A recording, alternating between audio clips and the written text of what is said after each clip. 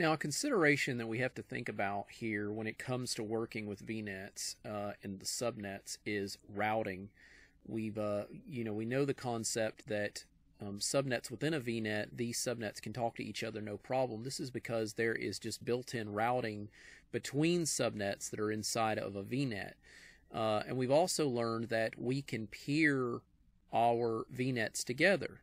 If we peer them together, then there are automatically routes that are created through those peerings that allow the subnets between VNets to talk to each other.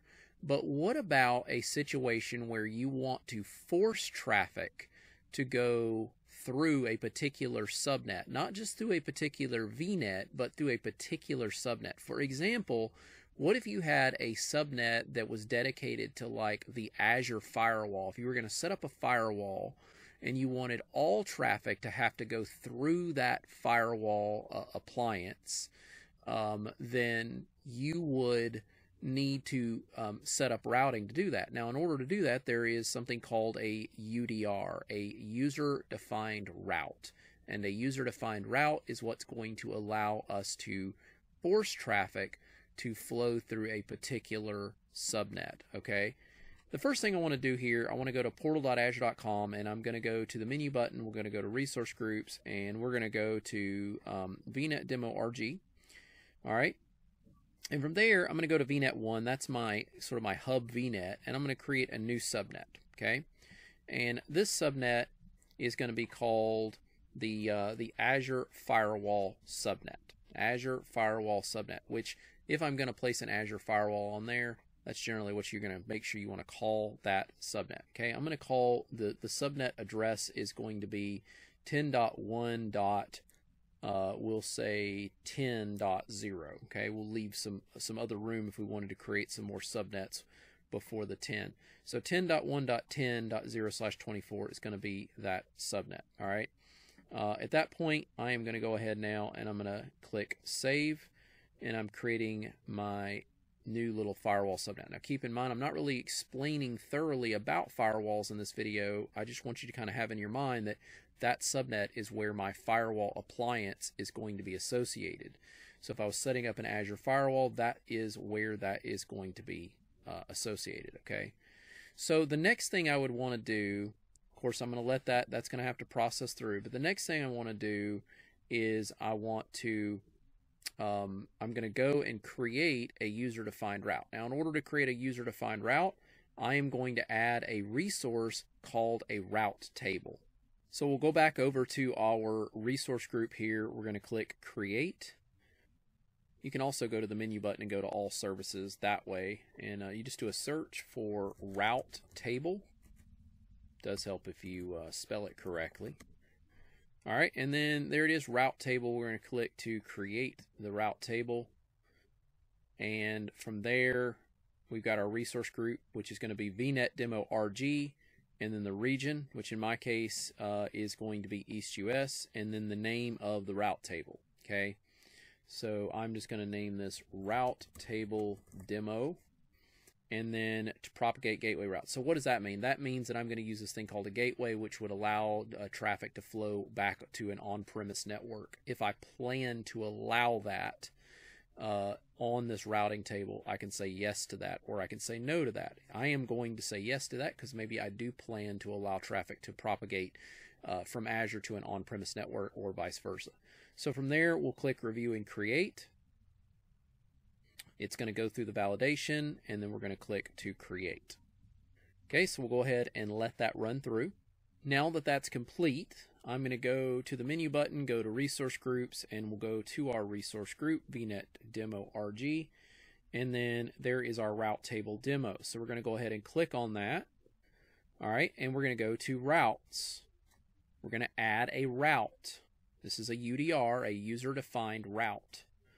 Okay, the route name is we're gonna say through firewall. Okay. Notice we can't have a space, so we'll do that. Okay, through firewall. Okay, what kind of destination? We're going to do an IP address, and then the destination range of addresses would be the 10.1.10.0 10.0/24 network, okay, which is going to be our subnet that our firewall is associated with.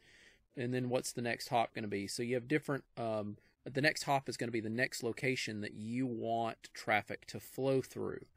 All right. So network gateway, that gets to on-premise. I could specify a whole virtual network, the internet, or a virtual appliance, or none. I'm going to do a virtual appliance because a Azure firewall is a virtual appliance. So we'll say 10.1.10.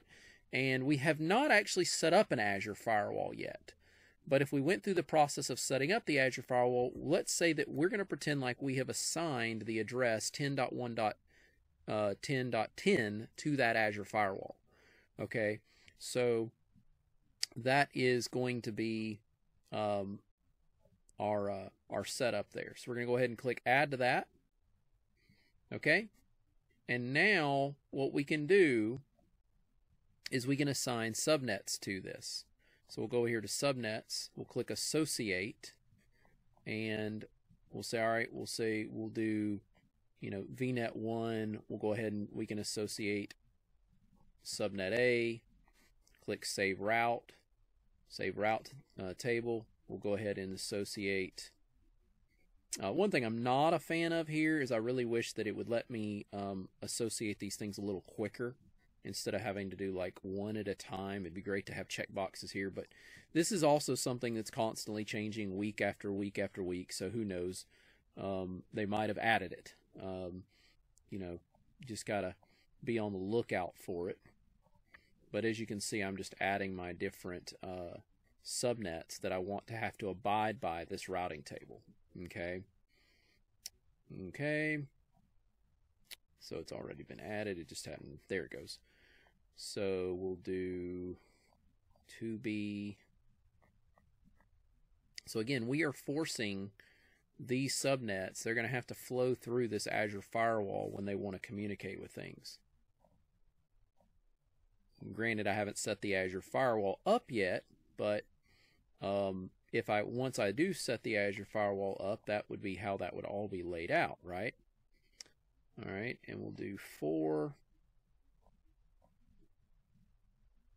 There we have it. We've now associated our subnets, and that is how you can set up a route table and have user-defined routes.